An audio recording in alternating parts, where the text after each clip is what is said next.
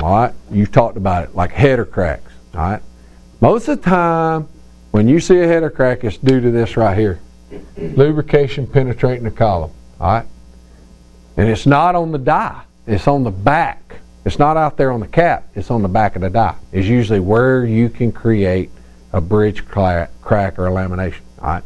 And how you do that is when you look in a die and you're putting too much lube in the back and your lubrication rings wore out, whatever die you're running, it has a lubrication ring.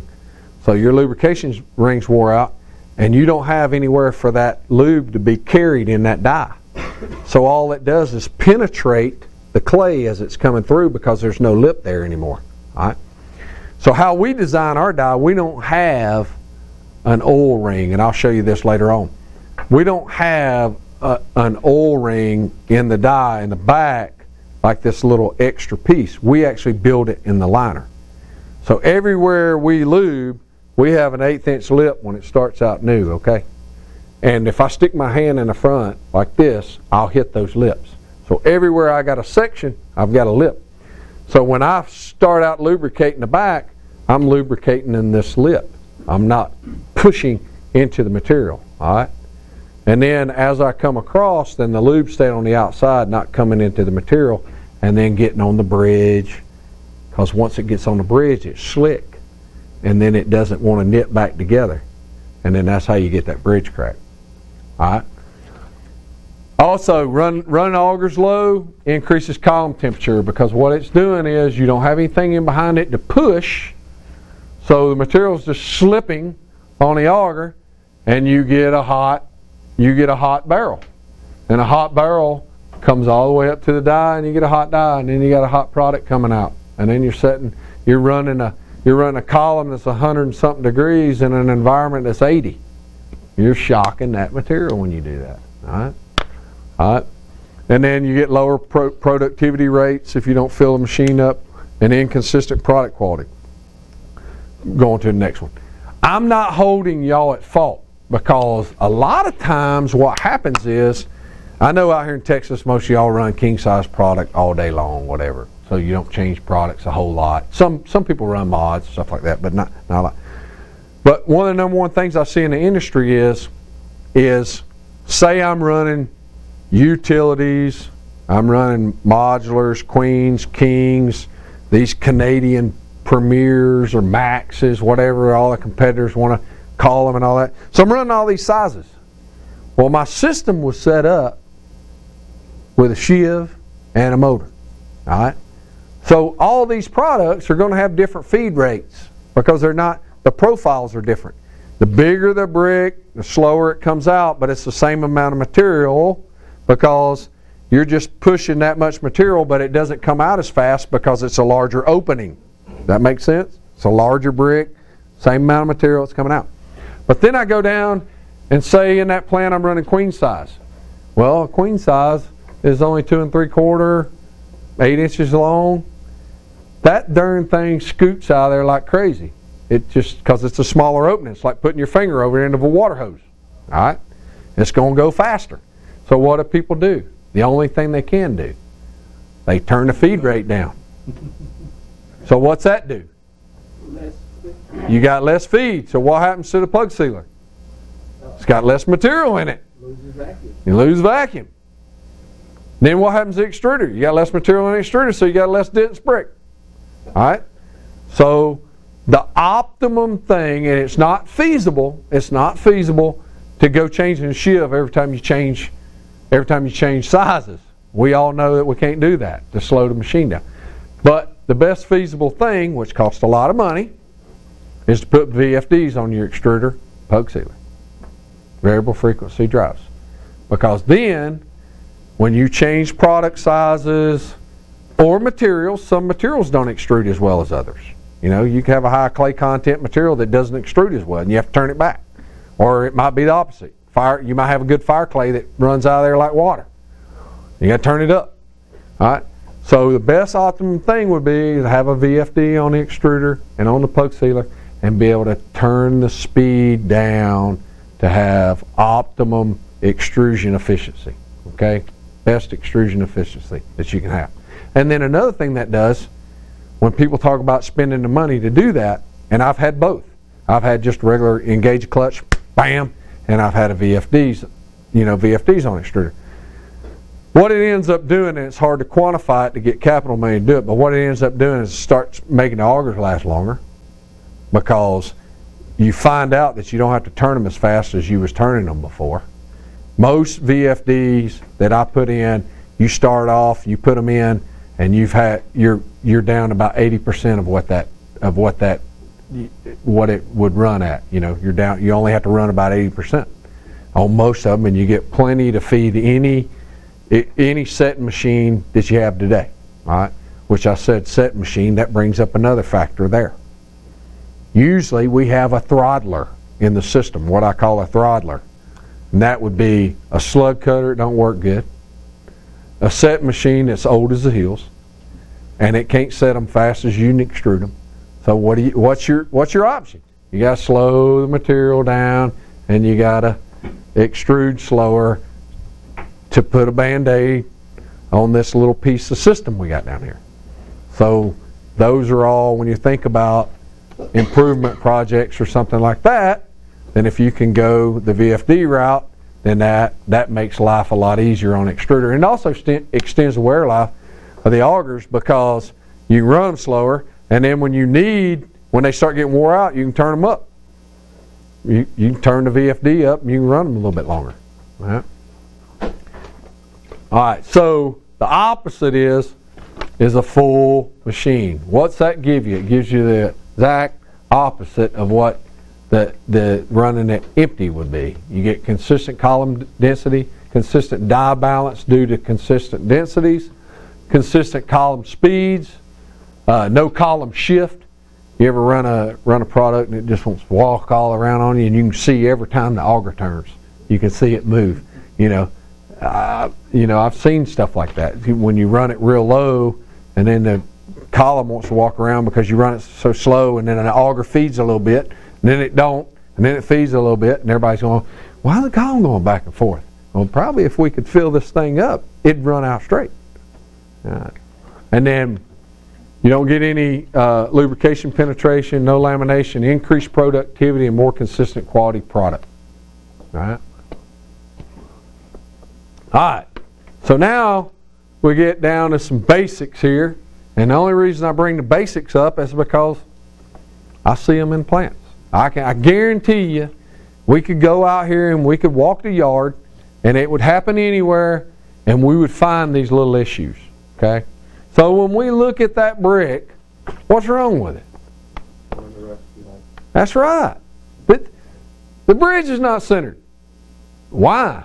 The tensions in you got to do the details, all right? Because it really does matter. Do the details. So initially, what's going to happen when we start the extruder up to run this brick out? What's that column going to do? It's going to do it. Promise you. What's it going to do? Got all this material coming out. Huh? What? It's going to do just like this. It's going to come out, and it's going to go up. It's going to go up. Why is it going to go up? Because the material on the bottom is going to move a lot easier than the material on the top. It's going to do just like this. All right, next picture. All right, so you can see right down here, I'm in Australia, and I did that. Set brick up, and I was doing some very thin webs, 8mm webs. So that's 48% product, void product. I had the bridge a little high. Material comes out, goes right up, but in our system, you can move the bridge on the go. So I moved the bridge down, kept running, got that lined up. So make sure bridge is centered, up and down, right and left. Did you have a question? No. Oh, I thought I saw you raise your hand. All right, next. All right, same thing. We got the opposite here. We got too much material on top, more on top than we do the bottom. What's going to happen there? Column's going to dive down when it comes out.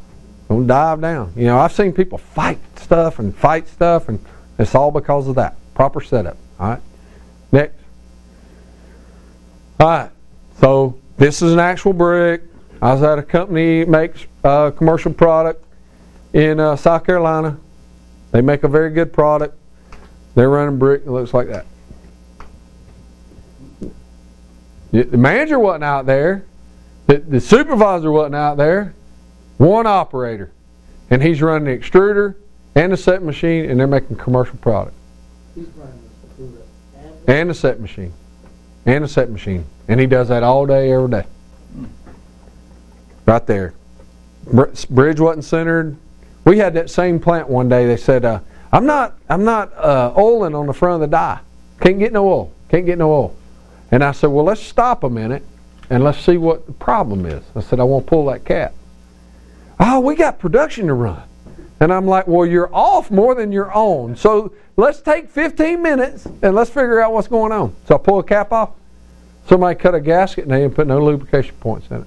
None. There was nowhere for the oil to go. It was going on the outside of the die. And I'm like, we cut a new gasket, put it on there, and we're running. Supervisor's like, I can't believe they cut a gasket like that. And but they've been doing that for 2 days, according to the operator. So, you know, just a small little thing. All right. Next. All right. So, y'all will understand that in a Raymond die you have bridge adjustment bolts. All right.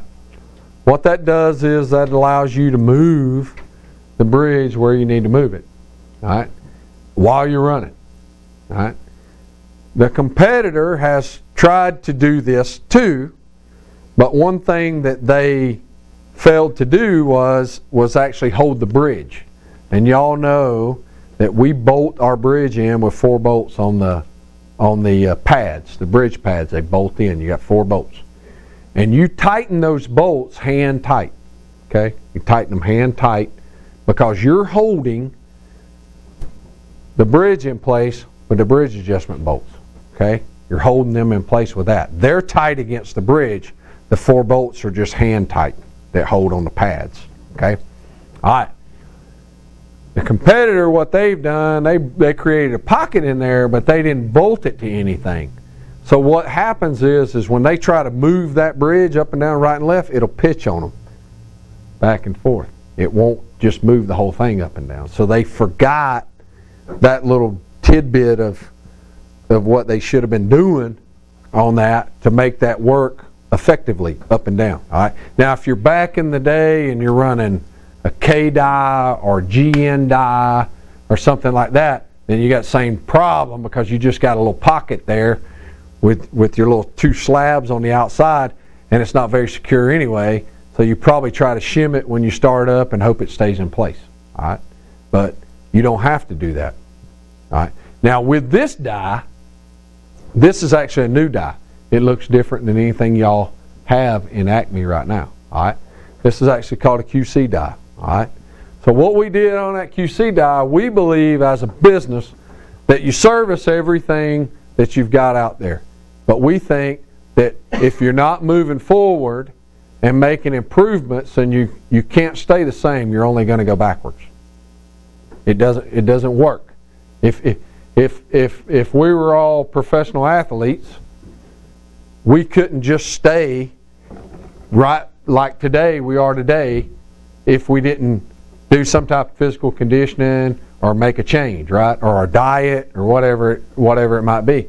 And you're going to get older anyway. So you're going to have to step up your training as you get older to stay where you're at. Same way with a business. If you're not making changes, making improvements, somebody's on your heels trying to copy what you do or trying to be better than you, you're going to get behind. So we're always trying to make improvements. So what we did with this die is we actually bolt, and I'll show y'all later, but we actually bolt the bridge to the back of the center section, all right? And then the bridge fits back in the pockets just like it always does, and it's still adjustable by the pads.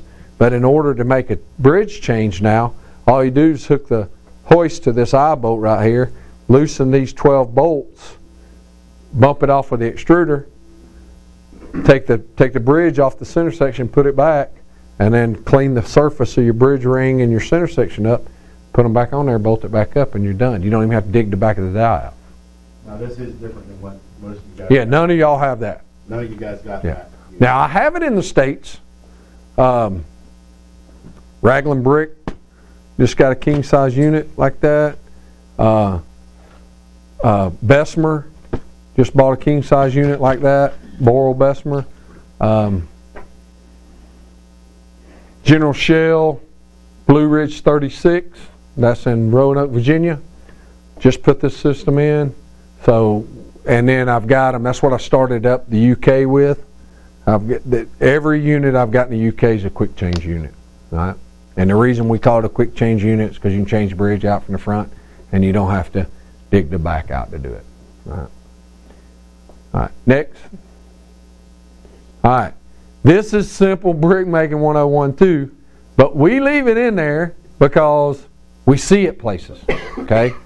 So when we originally set a die up, all right, when we set a die up brand new, the cores are always recessed inside the cap 1/16 of an inch. Okay, 1/16 of an inch inside the cap.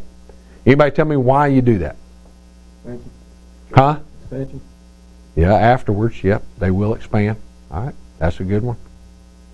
All right, so on this die, your final sizing, you see that flat in there? That's the final sizing. Say we're making 3 15/16 brick in the bed. All right, so we got the final sizing right here.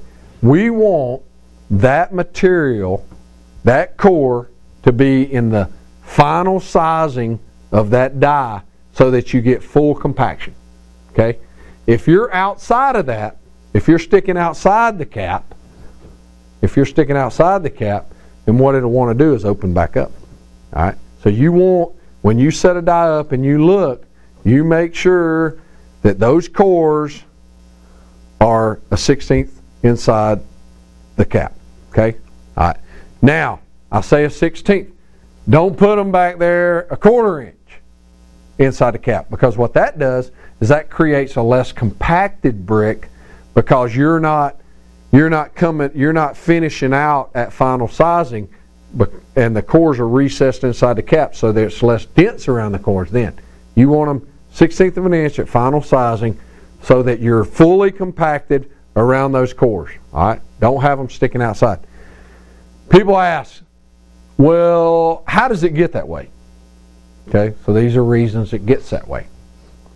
One reason that I've seen out in the field more than anything is somebody buys their cores from some Chinese manufacturer and they think they're saving money. All right, so then when they start looking and they start measuring cores, and say your core is supposed to be 2 inches long, and I've had this happen in the field. I'm supposed to have a 2-inch long core on a 3-hole modular product, say. Okay, I start measuring cores, and this guy's got one that's 1 inch and 15/16. He's got one that's 1 inch and 7/8, and then he's got one that's 2 1/8. All from the same supplier, all in the same batch. Okay, so if I make a core and it's supposed to be 2 inches long, and I got it on the original setup, recessed it inside the cap 1/16 of an inch, and it's 2 1/8, guess what? It's sticking outside the cap 1/16 of an inch. That's how that happens. All right. Another way it happens is we make replaceable stems, right? All right. So you wear your stems out before you wear your bridge bar out. So you're going to replace your stems like it's made. Okay. So you loosen them up and bump that sucker out there, and you got your stems in your hand, and you're digging back. You're digging back in there, and I got it clean enough. And you start tightening it up, and you push all this clay back there, and now your stem's not always tight against the bridge bar. That's another way it happens. All right. So those are, they say, how's that happen? All right. So that's how that crap happens. So make sure when somebody sets the die up for you that you're doing it, and checking that. Make sure the cores ain't sticking outside the cap. All right. And then another thing, this gets on my nerves more than anything, and I don't even have it up there right now. But I walk into a plant and they got the door swung, or they got the hydraulic die changer over, and you look in a die, and that die the material inside the die is as hard as that wall right there. And you're like, how long has that been over there? Oh, I don't know. We switched over there. It's been 3 weeks ago, something like that. You know, you're like, when you going to clean it out? You know, when you going to inspect it to have it ready for the next time?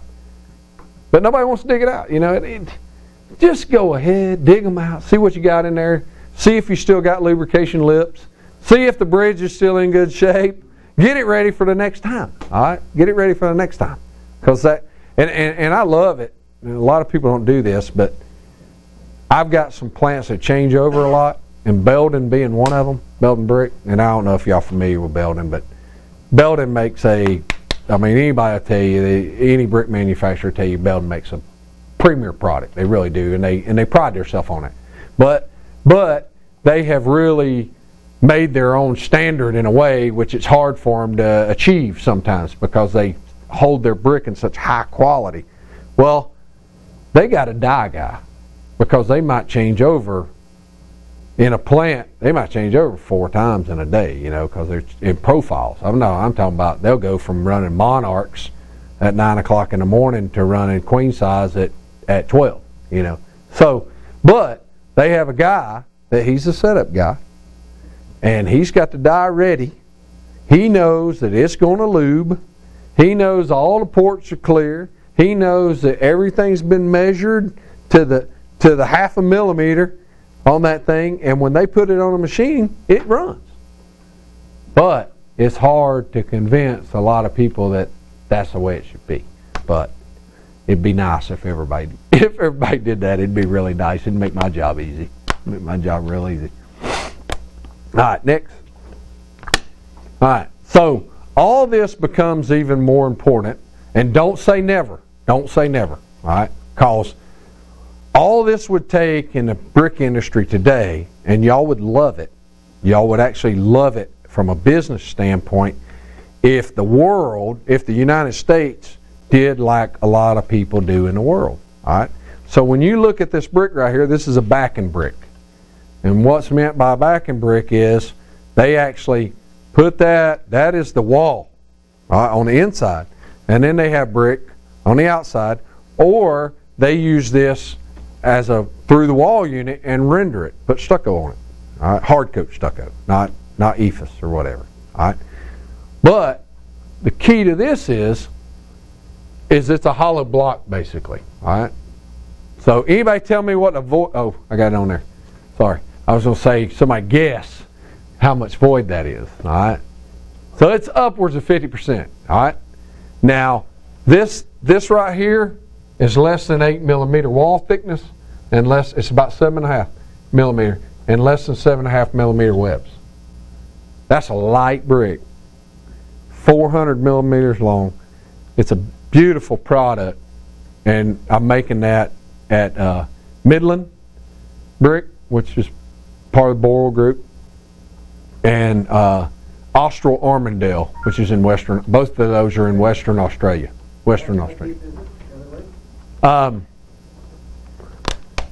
It's fairly large. It's 8 or 9 inches the other way. What you're seeing in the wall, the face of it. Yeah, fairly large product. Yep. So, but it's a nice unit, and but all those things that we're talking about become very important the higher voids you run, because you got less margin of error. Okay. All right. So you see my straight edge right here. All right, I got that. What am I doing? I'm hitting the core. It's sticking outside the cap. Same thing. They were having problems. They were getting header cracks from that opening up. They called us from Flies over there. They call us, say, you got to come. It's Thursday afternoon. From LA, it's a 14.5-hour flight. So I got to get from Canton to Atlanta to LA. So I got about 6 hours in that. Then I got 14.5 hours to get to Australia. I get there, they got dial on the machine, they want to run. I said, oh, hold on a minute. I got 26 hours travel time here. Let's take this thing off.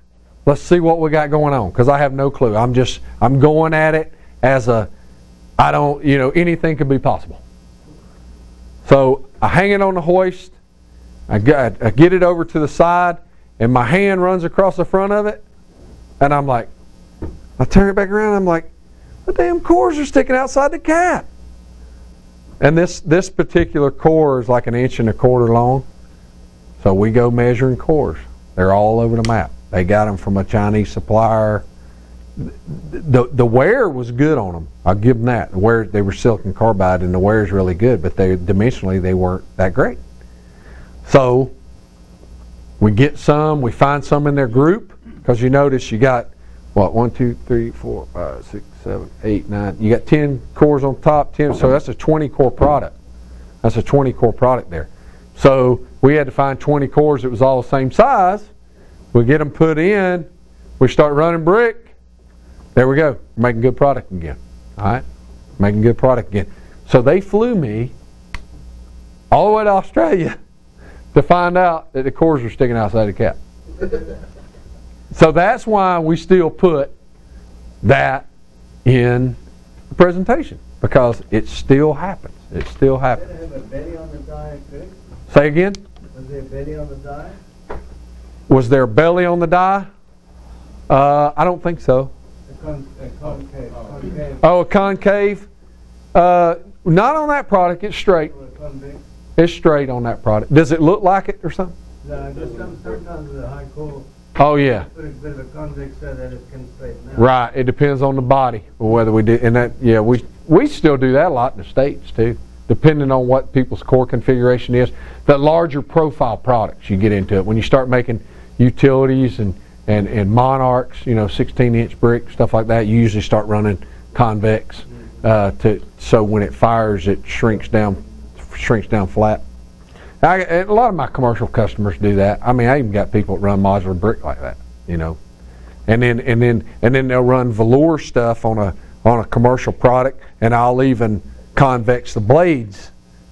And so like if I'm running a 64th convex on the cap or a 32nd convex on the cap, then I'll actually put that in the blade too. So when you got a straight blade, you're not just velouring off your hump there that you've built in. So there's a lot of things you can do to make a good flat product. And I tell you another thing I have customers in Australia, not so much in the States, but they'll actually want convex headers.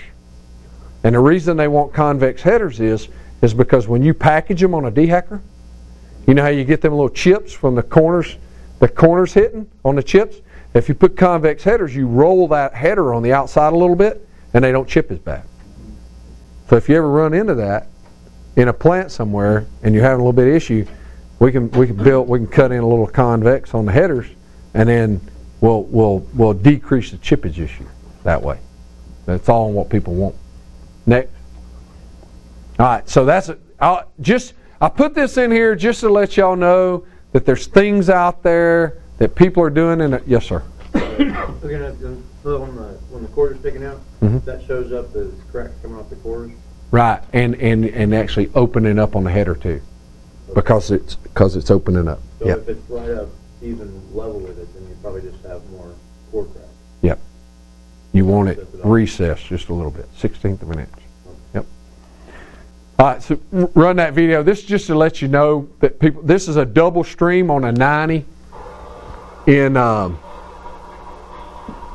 Australia. So we're double streaming a 90, and what that does is it's actually on this line with that product that you saw, but we're running two side by side, and that's buffering like crazy. Maybe it'll catch up. We'll run it again the next time.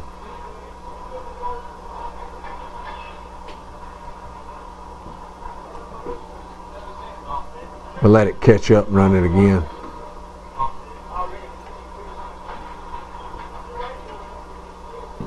But anyway, what that does is, most of the time what we do in the States is we're mostly making, like, say we're making a king size brick that's 2 1/4 or green.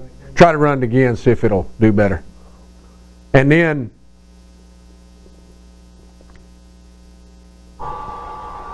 yeah, maybe it'll do better. Maybe quit buffering here. But I made that mark on the column basically to show you how balanced these two columns are running side by side. And they ride right down there together the whole way. And they're running side by side. But when we're running these king size product and stuff like that in the States, we're actually hurting our auger efficiencies because we got an 18-inch auger and we're pushing this little 3-inch bed brick out by 10 inches long, so you're not using the auger. So best case scenario, steel would jump up and down if they got a 40% efficiency off of 90. They would celebrate. Literally, they would celebrate at that. So what that means is you're only feeding out really about 40% of what you're putting in it at an effective rate, 40, 45%. That's very common. But that's because the profile of the product we make, we don't fill up that whole auger. So what we're doing here, when we put that double stream in for this high void stuff, auger efficiencies are like 75%.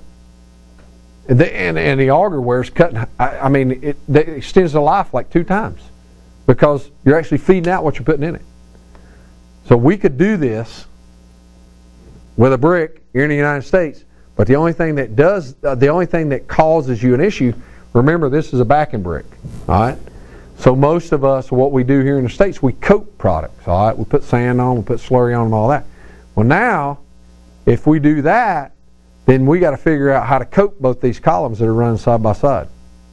So that's what draws everybody back. They're like, oh, maybe we don't want to do that, because they don't want to figure out how they're going to get consistent slurry coverage. But the auger efficiency is just a lot higher, and you run so much easier because what does everybody do on a setting machine most of the time? Just about everybody. Do they run one column up there and push it through the wires? You usually have a doubler. You got a column pusher. It's either pulling back and letting another one come in and then push them both at the same time. You rarely just push one column in there.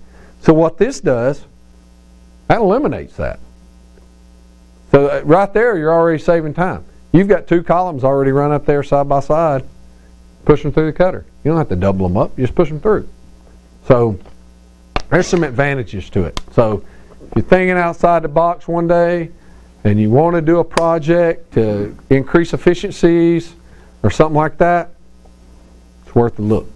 It's worth the look because we're doing it. We're doing it. We figured out how to do it and all that, and it works. Next. And I don't know, do we need to do a break, Jim, or something? Because this one's about over. Huh? This one's about over, so we can do a break whenever you get. Anytime. Okay. Well, whenever. This is the same product, and the reason I got them both in here is because one is Midland and one's Austral brick, but this is Austral Armandale, and we actually direct set this product at 50% void. All right. So the other one is indirect set. It's got the old Saric, what do they call that? Chinook system or something where they load those trays and they go through that high volume air dryer and all the trays go through there instead of being on a rack car. Yeah. Well, that first one you saw, that's indirect set. So it's a little bit softer. This one's direct set right on the car. It's at Austral Armandale. They're extruding this 8 millimeter web thickness at 50% void at about 14.5% moisture. It's serious. But it's all in the bridge design because we don't have a horizontal bridge bar in these units. We have all vertical bridge bars. All vertical bridge bars. No horizontal bridge bars. So we had to figure out how to make it run. We had to figure out how to make this stuff run. You can see if that video's quality's any better. It's going to run without. But they're actually trimming this one. They actually blade trim it. And you'll see, I hate this buffering crap. You'll actually see that they double stack it after the slug cutter here. They actually pick it up and stack it so you got 4 columns going into the cutter.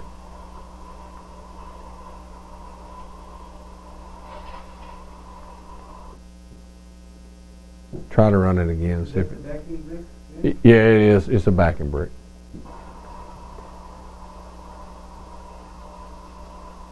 How y'all like that drag bar? Anybody use a drag bar? Anybody use a drag bar? Not a bar. Everybody got plows? Wow. All right. Drag bar, I've run into situations with materials that drag bar is the best option. Yeah.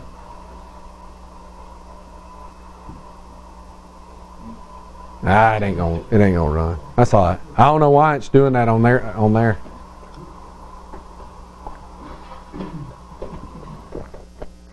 Going to the next one. All right. So we get into blade frames. Heard you talking about blade frames, wire frames, trimming brick, stuff like that. So we talk about this to our customers a lot because it makes a difference. When you put a velour frame on a unit, you notice ours hinges out of the way and all that. You don't have to take it off. Say we was going to go from queens to mods. All we do is hinge this open, unbolt that, the whole center section dial pass right by the hinge. And then put it on there, put a new one on there, close it. It's got alignment flaps right there. Your holes, your wing nuts go right through this hole right here, your bolts. Tighten it up, ready to go again. It's right where it's supposed to be. No wrenches, all knobs. We make all the knobs. Don't need a freaking wrench. Knob. Easy for the operator. He ain't got wrenches laying around. All that. Hinges out of the way. All right. So when you put this on, you need to pay attention to how you put it on. All right. Mount as close to the die surface as possible. Same distance. Right, left, top, bottom. All right. Because the reason you're doing that is if I start trimming this left side before I'm trimming this right side, what's it do? It pulls that side. Same way, so pay attention to that. All right. Have it mounted on there close, nice and close, even, all the way around. All right. Setting up a plow. So many times I go in a plant and the plow's actually trimming the column. It's down on the column, causing a lot of resistance. You want it close, but you just want it close enough to get the trimmings off. Okay? All right. And then one thing that the Australians do that I hate, they run a common. All right, what they call a common. And they trim one side and they leave the other side smooth. That is totally against extrusion. That's totally against extrusion. So they got a smooth surface on one side and a velour surface on the other header. And I hate that, but that really falls into this here. So you try to minimize the amount that you're trimming when you have to do that. All right. So don't think that I hadn't bought a cap or a die box, whatever you want to call it. Man, I ain't bought one a year. Well, you ain't helping yourself, because when you start trimming too much, you cut out compaction, you slow extrusion, you run too much waste to the returns. Returns de-aired material, I already told you they'll go down the center of the auger, they'll show up in the center of the brick, and it'll cause laminations. All right, so don't trim too much. If you want a nice frame, just let us know. We do blade frames and wire frames. Doesn't make no difference. Just let us know, because that's a nice, good setup. All right, next. All right, lubrication. Everybody in here lubricates their die. All right, everybody in here does that. Why? Because we stiff extrude. Okay, years ago, when people soft extruded, material was fluid, like water. It ran through the die. You didn't need lubrication. Well, now you need lubrication. What does lubrication do? It extends the longevity of the die, makes the die last longer, ease the material flow, and reduction column temperature. All right, that's why we lube. That being said, you want enough lube that you're lubing the outside of the product and it's not dripping all over the place. I don't know how many times I go to a plant and they'll say, you'll have it'll be one of the two. They'll say, we need more oil on it because we got to have it down here at set machine on a slug pusher. Well, that's kind of the wrong way to do it, because they want it to slide off the slug belt real nice and good, so they want to drain wet the crap out of it down the extruder. Well, why don't we put a little drip down here on the belt at the set machine and extrude right? All right. Or they'll say, turn the oil back just on the bottom. Well, with good extrusion, I like to have all my lube ports open equal, all the way around, and they're all coming out a little bit all the way around because we've got the lubrication ring in there and we get a solid coat all the way around, not choke it off on the bottom to have a dry bottom or something like that. If you're starting to need a dry bottom or things like that, we lubricate with soap. We sell a product called RP3, which is a water-soluble soap. We're doing that a lot of places. And probably one day it'll come up for y'all to have to do it, because I've already had a company in California called Pacific Clay. The EPA out there in California, their local state EPA, made them do it. They said, you cannot use brick oil anymore. You got to find an alternative. Well, so they contacted us and we said, hey, we're doing this all over the place. And one reason we lube with soap is because another reason is if you're making commercial products and you're putting any glazes or slurries on a commercial product, a lot of times oil causes lamination underneath there, and the slurries and the glazes don't want to stick to the body as bad. But when you use soap, it evaporates away really, really fast, and then that adheres, all those slurries and slips and glazes and all that will adhere to the column easier on the soap when you don't have the oil slip underneath. So there's multiple reasons why you can do that. Typically what we've been doing in the States is selling this system here. What this is it's a Neptune chemical pump. The reason we use a Neptune chemical pump is it'll pump water solubles, it'll pump oils, it doesn't care. It's not, it has a corrosion resistance on the inside, so it doesn't matter if it pumps water or anything, it'll pump all day. So they pump a lot of chemicals. They do a lot of car washes and stuff where you're mixing soaps and waxes and things like that to spray in the car washes. We use it. It's an effective dial pump. You can change your pressure and your flow on it. So you got a single, what we recommend is this, you got a single motor and two pumps. We do one for the back and one for the front. That way you have pinpoint flow for back and front, because normally you have more pressure on the back of the die than you do the front of the die, normally, depending on how stiff you extrude. But most places in the States, we find out in stiff extrusion that we have more pressure on the back than we do the front of the die. So, and that's the way we set the manifolds up too. So we set the manifold up where it looks like the die. So when you look right here and you look at the back, it's got 6 ports and they look just like the die. So you got center, left, and right on the back. And then on the bottom, you got left, center, and right, center, and left. All right, so that's what you got. And then when you go over to the die, then this is your die manifold, the cap. I know we have terminologies. Raymond always calls a cap a die because the die is the finished size. All right, but we call it a cap too because that's what the customers do. But you have 4 lube points on the cap. So you got top left, top right, bottom left, and bottom right. Looks just like the die. Manifold looks just like the die. All right. Next. All right. So how we lube. All right. How we lube. We lube different than the competitor. All right. We operate differently than the competitor. The competitor has all brawn, steel, any of them. They have a Craven. They have a continuous taper die. And what I mean by continuous taper is they start here and they go all the way down to the finished size. Okay? We don't do that. We have a compact, relaxed system, and that's why we get a higher green strength. All right? So you do think about it like this. Anybody ever made a snowball or a mud ball?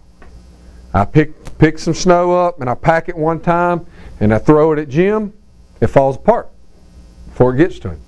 But if I pick it up and I pack it, and I relax it, I pack it, and I relax it, pack it, and I relax it, and I throw it at Jim, I can knock him out with it. All right? So that's how we extrude. All right? So each section we do that. All right? So Coming into the oil ring, see the taper. I compacted. I went into a flat, and I relax. Okay? Enter the bridge ring, steep compaction. Enter a flat, and I relax. Go into the center section, compact. Enter a flat, I relax. Die, compact, relax, compact, relax. I don't know how many of y'all counted that when you came out, but we've only got a 3-section die there, and I've got 1, 2, 3, 4, 5 times that I've compacted and relaxed. And it really densifies the material. I mean, it really does it. All right, so those are compaction lips, which also serve as lubrication lips. All right, so the first place I lube is right here, between the oil ring and the bridge ring. All right, so I got 6 points of lube. I got center, off 30 degrees, and off 30 degrees. Center on the bottom, off 30 and off 30. Okay, and then I've got a lip. You see this lip right here. All right, so I've got a lip there. What that lip's doing is that's carrying that lubrication. So if I stick my hand in the front like this, I'm going to hit those lips, right? All right. So I've got this lubrication lip. So I pump oil in, and it stays in that reservoir right there. Okay? So the material's riding on that lubrication. As that wears, this is also a quality check. You know when that die's wore out. Okay? So I'm lubing right there in the back. All right? Then I come up and I lube again between the back section of the cap and the center section right here. So the lube's going in here and back toward the center section and comes out in the corner. All right? On each of the corners. Same difference. I got the lip there, which you see. So I've got the lip there, and I'm putting lube in that lip, not in the column. All right. So how do I know it's wore out? How do I know it's wore out? Okay. Huh? It's showing up in the brick. Yeah, but that's too late. All right. So I've dug the die out. All right. I dig the die out, and I'm doing my inspections. All right. So I'm filling. I start out with an 1/8 inch lip, brand new. All right. So the first place you're going to wear is the cap, right? Because it's the smallest opening and it wears faster because there's more friction. That's the good thing about a sectional die. You don't have to reline the whole die, just reline the portion that's wore out. All right? So, in this cap is going to wear out more. So this lip between the back of the cap and the die is going to wear out faster. So if I don't have that lip anymore, if I get down to that 30-second range right there, I'm going to start I'm going to run the possibility of being able to penetrate because that oil has nowhere to go. Well, if I'm like this, I've got a place to be as oil. But if I'm like that, nowhere to go but in the product. All right? Nowhere to go but in the product. All right? So I know that if I go right here and I feel this, that my center section's wore out and it needs to be realigned if there's no lip right there. Or my die's wore and it's too big for the center section. All right? So, and then Your temperature will rise then? if you're not lubing right, yes sir, you get increased column temperature. Yep. And then always on the front of a die, if you're penetrating on the corners, top, bottom of the header, that's the front of the die. You can't do it in the back. If you penetrating on the back, then you're going to be in the center of the brick and you're going to get the bridge lamination, and that can be here in the back. Okay? All right? Now, this right here doesn't wear out as fast as this.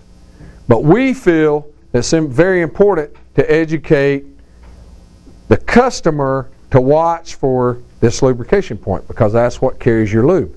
All right?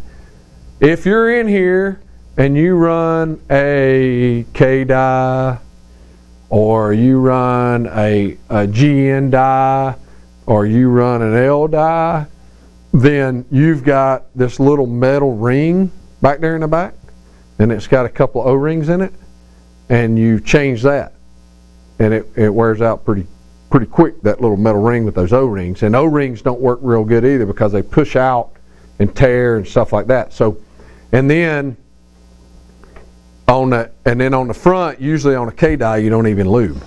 You just put so much in the back to try to get out to the front. All right. And then the L die, they tried to do it similar to what we do, and they tried to start lubing the front. So that's a little bit different. So they did give you a little bit of lube on the front on the L die.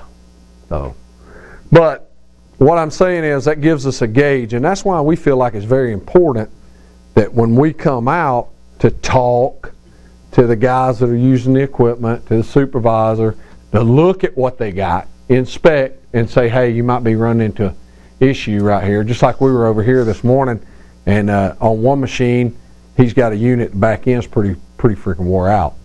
So he's going to have to send it back for realignment. On the other side, both the units look pretty good.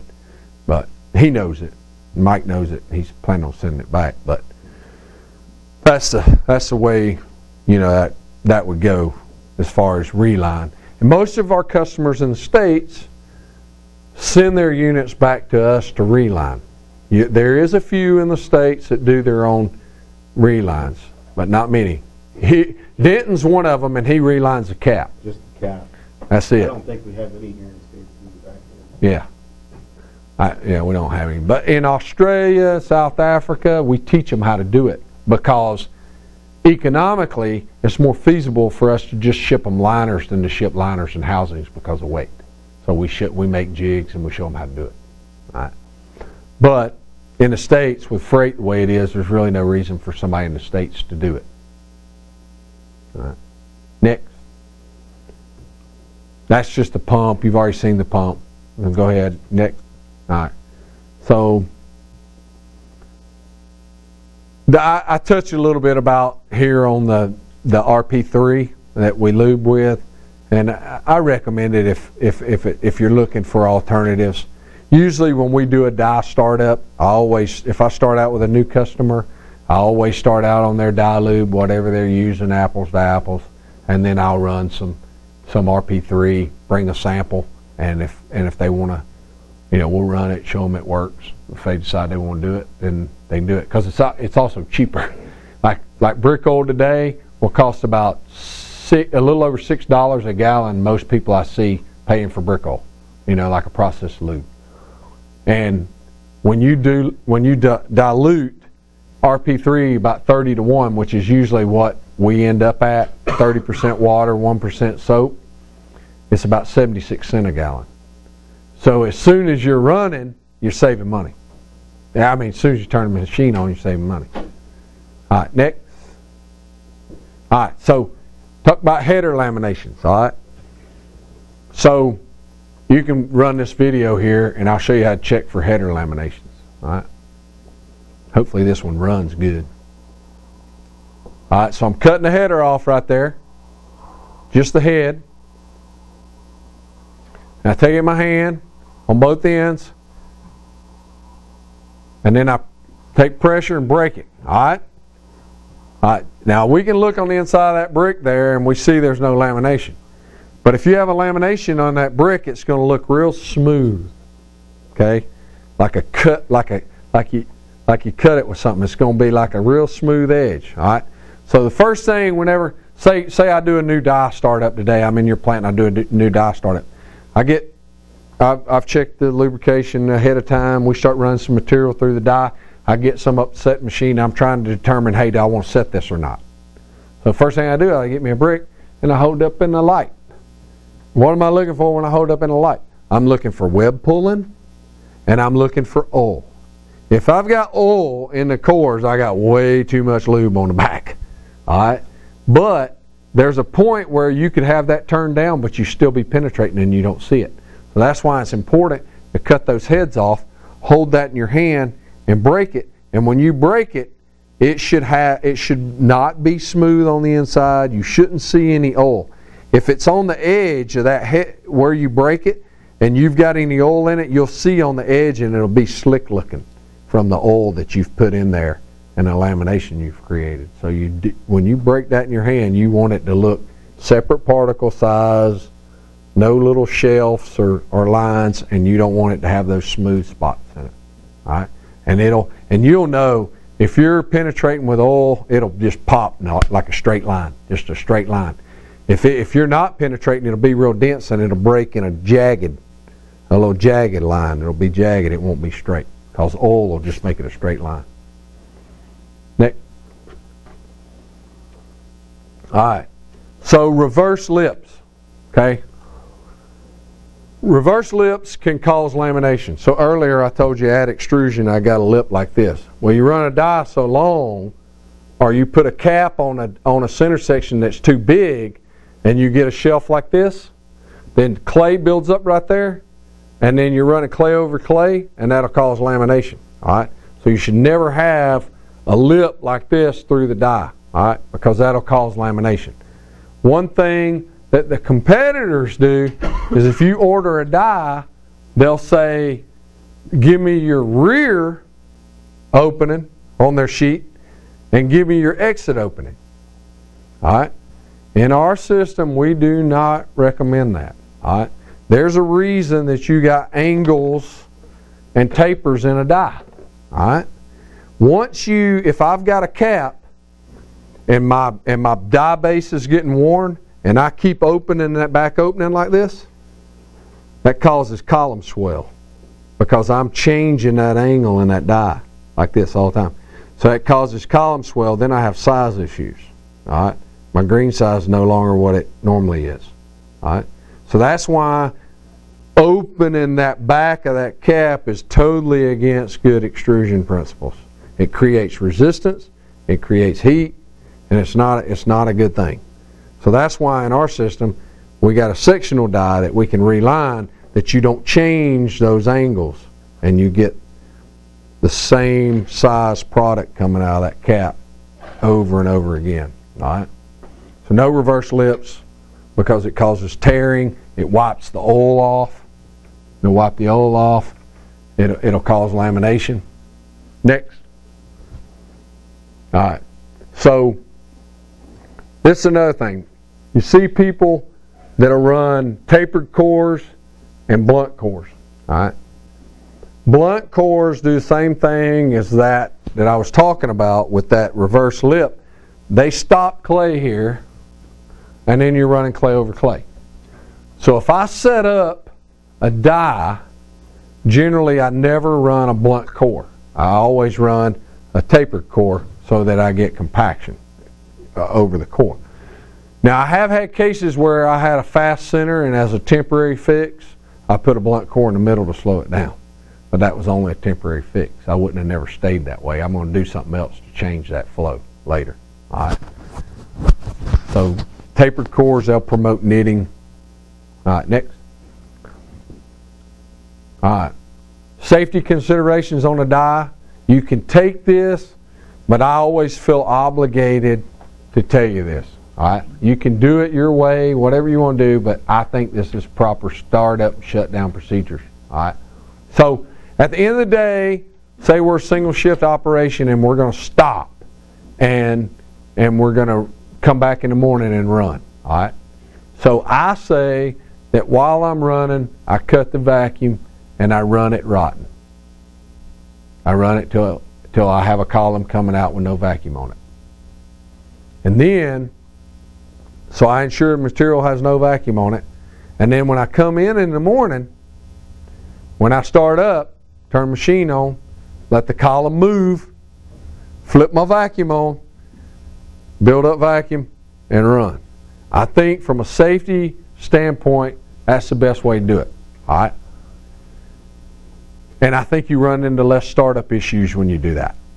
A lot of times if you let that sit overnight or a long period of time over a weekend, if you're fortunate enough to have a 5-day-a-week operation or something like that, and you let it sit over the weekend, I think a lot of times you fight material and start up in the morning because you've got that hard material sitting in the die.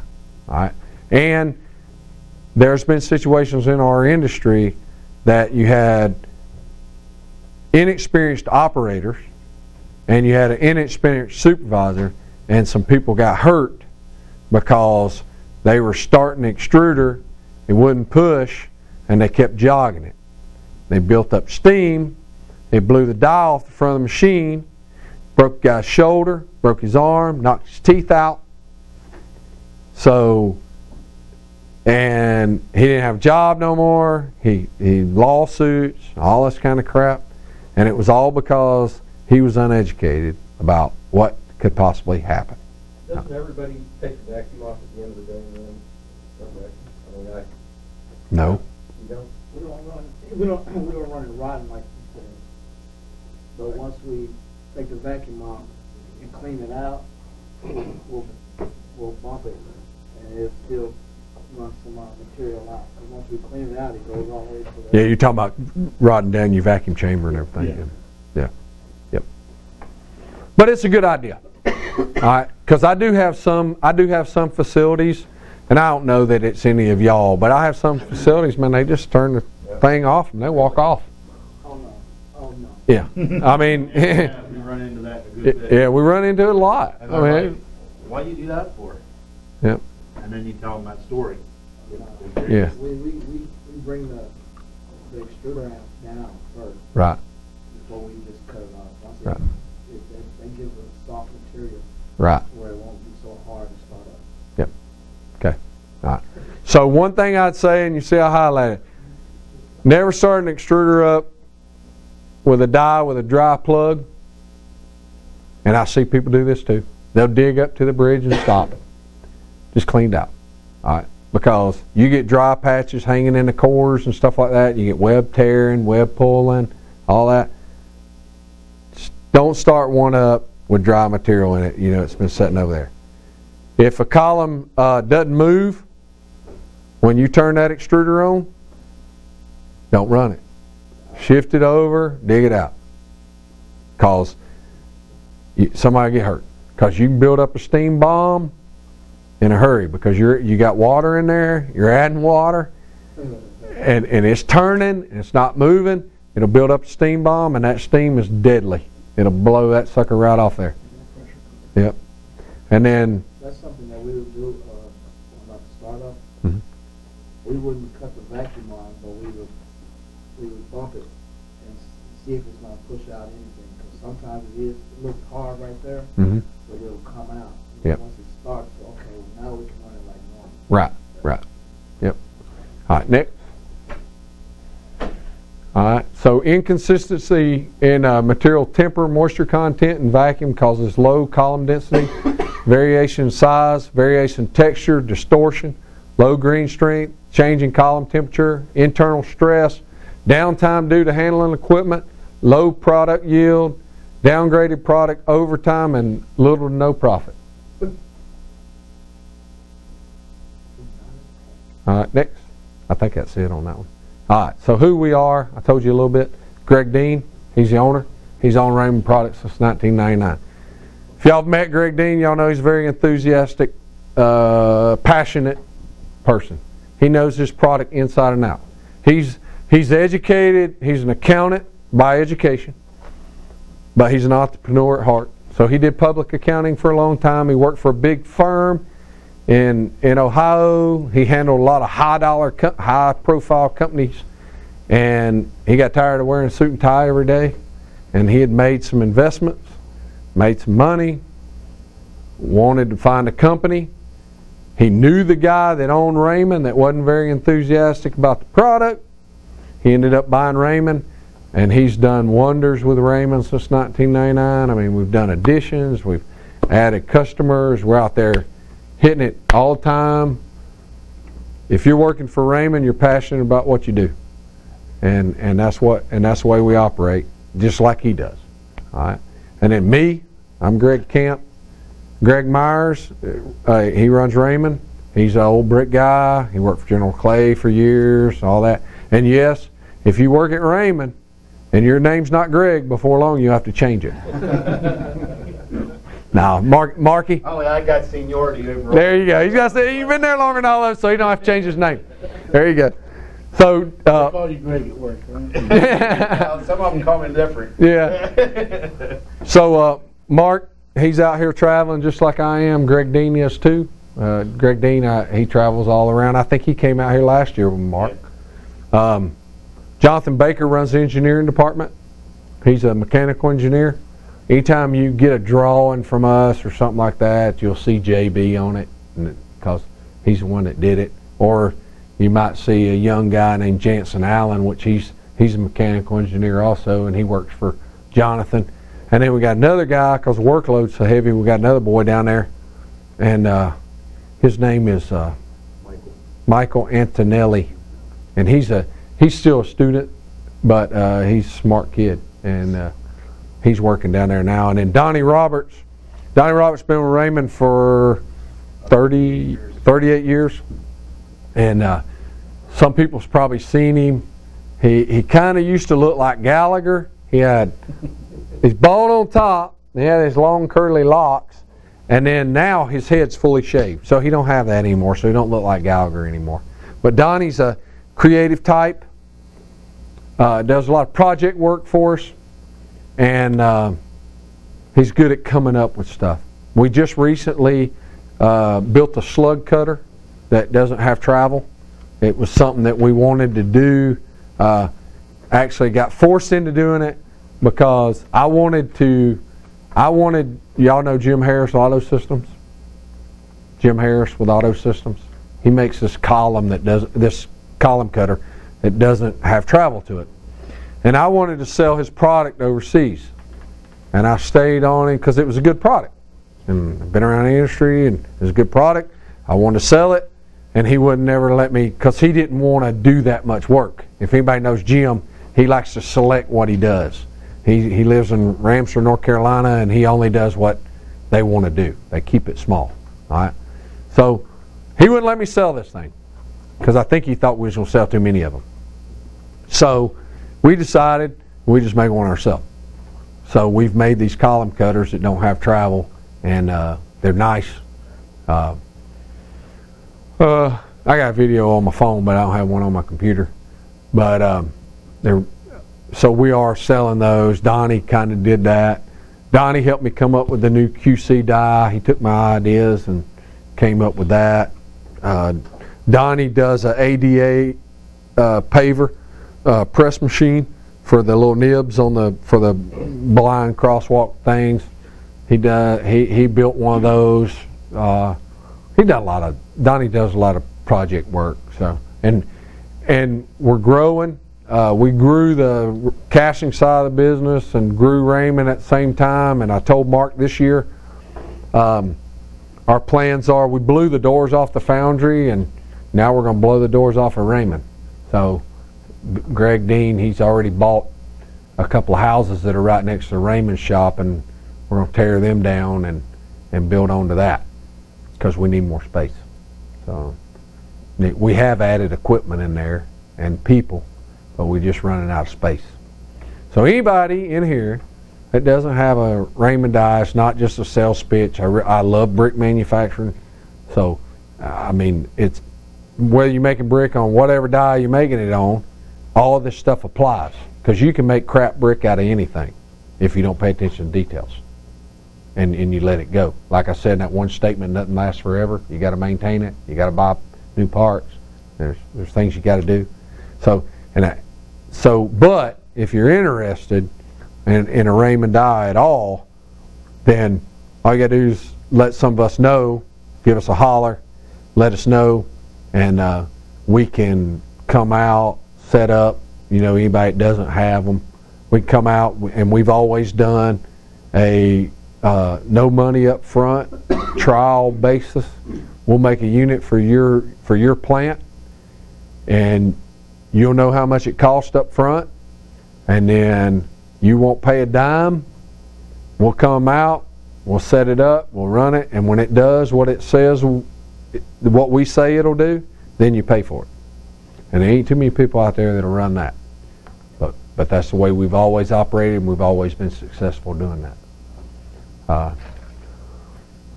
And then, I believe that's it. I don't know how long you want this to go, but we don't want to do any more. But I appreciate all y'all's time. I got some stuff to give away.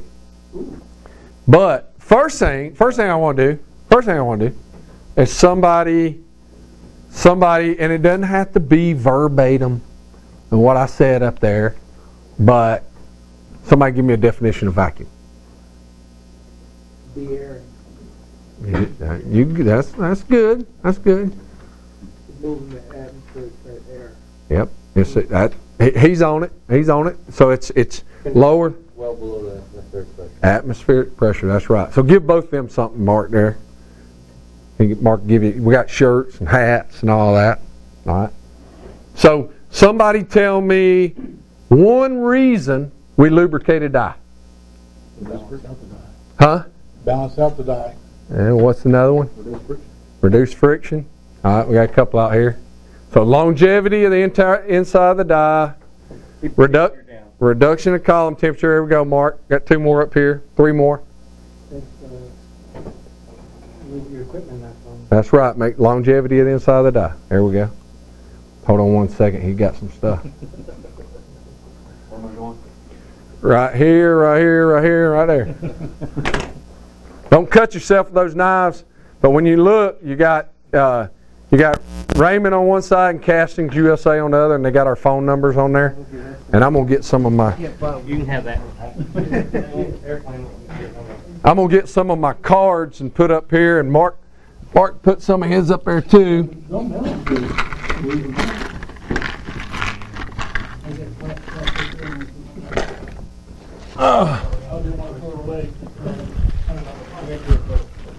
All right. So, what year did Raymond Products start? That's for. 1999. That's when Greg Dean bought it. 72 was Castings USA. I'll give you Castings. Y'all remember that? It's Castings USA. Give him something down there, Mark. All right. Right here on the end. But that was Castings USA. But when was Raymond? No, we ain't that old. 1958. There you go. 1958. All right. Great. There you go. All right. Where are we at? Ohio. Yeah. Come on, it's right there. New Philadelphia. I used to drive by when I visited my grandparents. There you go. Hey, there's a lot of people in Acme that are from that area. A lot of people. Mike McIntosh, he's from Logan, Ohio. Jim Ogg. They went to college together. Luke Ogenthal. I'm from Ohio. What part you from? Athens. Athens. My son goes to OU, the youngest one. Is that right? Yeah, he goes to OU down there. Modern day is Yeah, monitoring his drinking and all that. Yeah, that's the #1 party school, I'll tell you that. That's true. All right. All right, so somebody already answered. Greg Dean bought the company in 1999. All right. What will happen if you're running a bridge that's real knife shaped in the back end of it? What does that cause? What will happen to your If it's sharp. if it's real sharp in the back end? lamination. Yep, there you go. There you go. All right. What's it cause if? What does a column do if the bridge is set up too low? It'll go up. It's gonna go down if it's set up too low. That's right. All right. What would a column do if I'm thicker on the left side and thinner on the right side here? What's it gonna do? It's gonna take that turn just like that. All right, here we go. All right. We've experienced that a few times. Yep. There you go.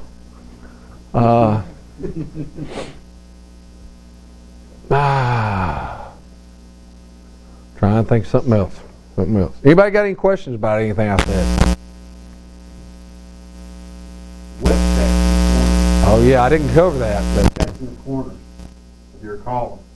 When you run your column out, you can push your finger in the corners. You got wet checks. like oil running out of it. That's the ladder guy, or the ladder wheel. Too much oil pressure on the front. That's right. On the front of the die. There you go. When the die instead of this, it'd be like that. If you've got a reverse lip and cause it, the oil has nowhere to go, so it'll penetrate too. That's a good point. All right. All right, I'm gonna leave some of my cards up here because I hope somebody's interested that's not a customer, and I hope somebody that is a customer might be interested in something else down the I road. have a question about the atomization. What are the problems you run into when that isn't done sufficiently? You don't get proper water mixing. All right, so what that is you get segregation of moisture in the pug sealer. Yeah, but I mean, what does that look like when it comes out in the finished product again? What kind of? Well, you don't get good mixing, so you have inconsistent amps on the extruder. Oh, okay. Yep. That's all. That's Up and down on the amperage on the extruder. Which causes for a softer brick? Yep. Soft, hard, soft, hard, soft, hard. Right. All right. Jim, you got anything? You're doing good. All right. All right. All right. So anytime y'all need something, or y'all interested in you're interested. You got an issue. We've got in a lot of plants before because they gave me their worst problem. They gave us their worst problem, and I've told them, just give me your number one heartache. Give me your number one heartache. You know, a certain product, certain body, certain size. See what I can do with it. One thing I can say is these guys will help you out, and a lot of times we don't use their help when we should be, you know. Don't hesitate to call. I know every plant has got die problems, balance problems. I mean, nobody's immune from these problems. Right. Use these guys. They'll help you out, and from experience, you know, they're there to help. So, What's the worst phone call you'll make when you're and not get a hold of somebody? That's the worst phone call yet. That's right. Call my cell phone right there. You're going to get a hold It's on of there. You're going to get a hold of me. Yep. You're going to get a hold of somebody in the office. Somebody's going to talk to you, and they're going to put you in touch with Greg, me, Greg Dean. Yeah, we don't like answering services. We like a person to A lot of answer the times we're in the phone. plants and can't answer our phone. But we'll but we We're will. going to get back to you. Yep. And I do text. I do all forms of communication. Text, email, social media. I'm on Facebook. I'm on Snapchat. My wife puts me on all that. I get crazy Snapchats from her every day. So she likes to change her face and all that crap. And so that's a. let me tell you. I mean, we got started with Raymond. Of course, I was familiar with Raymond at Sealy because I used him at Sealy for 10 years. Now I didn't start that, but at Elgin, we started out with the competitor, okay, and obviously you front row use competitors' dies, and a lot of people they're happy with it. There's nothing wrong with what you're doing there. What we were doing was not working. It simply wasn't working, and we called Raymond. We'd already bought the competitor's die and spent money on it, but we were struggling, and we called Raymond, and they got to work on it, and as soon as they got that die ready, they came out, and on day one, we were making quality brick without all the problems we had been experiencing. Day one. Yeah. So they do have answers when we've got problems that we can't seem to get around. So We have one little success story, and that I always like to tell. But y'all familiar with Pine Hall Brick, right? Okay. J.C. Steel owns Pine Hall Brick. And they built a plant in Fairmont, Georgia. And this was in the 90s, late 90s or something like that. I wasn't with Raymond. But they built a plant in Fairmont, Georgia. They got started. They couldn't make a paver. They were making pavers. They couldn't make one. It was a state-of-the-art paver plant. They couldn't make one. So finally, they called Raymond. And it's the cousin, is the one that was running Pine Hall. He calls Raymond and he says, look, we got all this material, we got this brand new plant, we can't make a paver. Can't make one worth of crap. So Raymond went down there, made good pavers. Pine Hall, they changed over the other plant in Fairmont, all of Madison, and all that. Well then, when the downturn hit, Steele said, look, we can't have this. You know, y'all can't run Raymond. You can't run Raymond. You got to run Steele. So They actually took our die back and they tried to figure out everything about it and tried to make one like it and all that. And they never went to the type of die that we have. They still had a continuous taper die, even though they had it right in front of them. Well, they started running steel dies because they were forced. All right. So then, when we go down there, we still go down there and call on them because they buy some stuff from us and stuff like that. And I actually had the paver plant guy there in Fairmont, Georgia, look me in the eye and he goes, "Yep, when we have a problem, we put the Raymond die back on. And then when we get through it, we put the steel die back on." And he tells me that. And I was like, "What?" Yeah. But I can understand it. I mean, in their point, I guess I can understand it a little bit. But, you know, it's kind of bad when you own the company and they're using the competitor's die. But, you know, we've struck out before. And But we're going to work through it. That's what we always say. We don't give up. Never give up. Somebody give up on us before we gave up on the project. So, all right, we appreciate that. We appreciate all the business Acme Brick gives us, and I appreciate all your time. And I hope you weren't bored to death or anything like that. Very good. And I know it's simplified. Some of it was simplified, but sometimes it's just that simple. It's just that simple. Yep. All right. Thank y'all. And Thank you. yep. I can, if y'all want a hat up here, y'all can get a hat. If I didn't, and grab my card. To simplify, honestly, we prefer that. Yep. That's the only way to go. Yep. Sponsor.